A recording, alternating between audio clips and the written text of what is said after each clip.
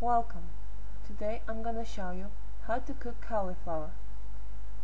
First, remove the leaves and divide cauliflower into smaller pieces. Using the knife, cut the stem until you reach the flower and then split the rest with your hands. Place the cauliflower in a big pot and cover completely with water.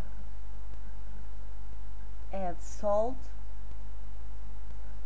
cover and bring it to boil.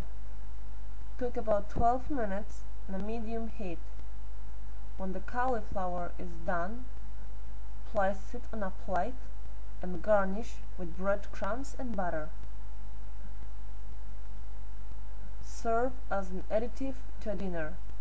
Use the cauliflower water to prepare cauliflower soup.